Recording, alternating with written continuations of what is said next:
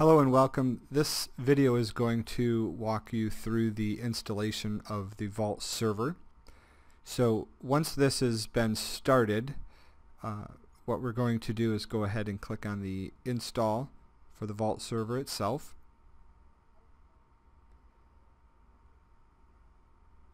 Once we start to walk through this wizard, we're going to simply accept the license agreement and then key in our serial number and product key. Now the product key is 801D1.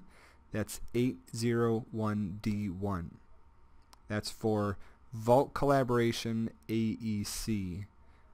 Now the next thing that we need to do is point our Vault in the direction of the license server, and in this case the license server is on our same machine, so I just am going to the command prompt and doing an IP config so I can get the host name of the machine that I'm on, and that's the name of the server that we're going to use to access the license. So this dictates where we're actually getting the license from.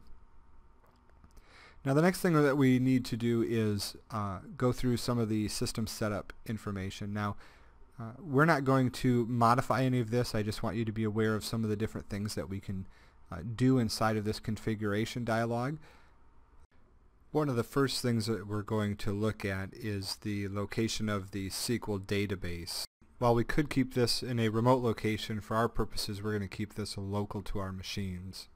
The other thing is that if SQL exists, or if this is a new SQL installation, we either can use the default username and password for that, or again, if it already exists, we can use the configuration that has already been established. So we're going to go ahead and walk through the installation.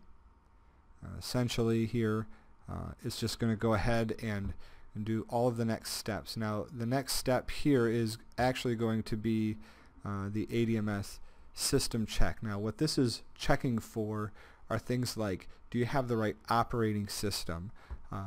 Do you have a SQL install already on your machine?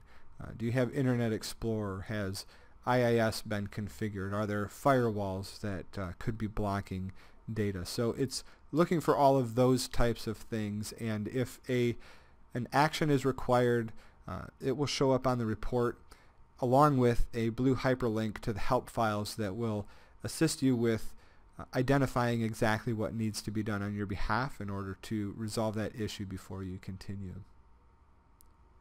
So with that out of the way, if you don't have any particular items that are blocking or warning, we can go ahead and finish the installation, and in that case it just goes ahead and finishes the SQL installation along with the server until we have a successful completion of the install.